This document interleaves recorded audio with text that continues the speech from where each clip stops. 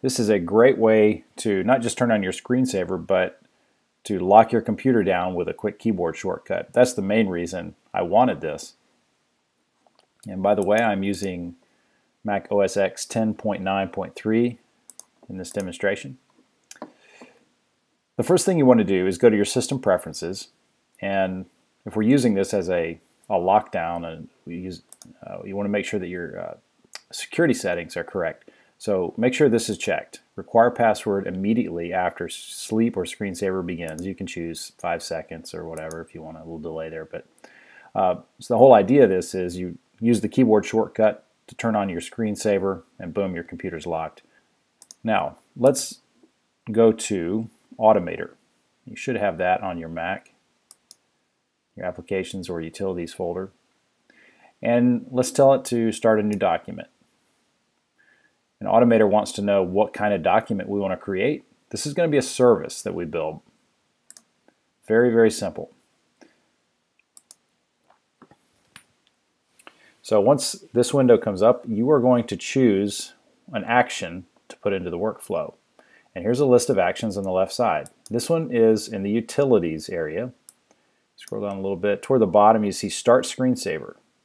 Drag that into the workflow. And we can change this menu here to no input. There's no text that's going to be coming into this. And that's all you need just to build this. And you can test it if you want. You could click Run and it will start the screensaver. Let's go ahead and save this.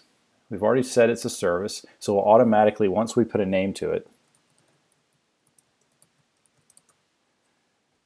it will save it into our services folder on our in the library of our home folder.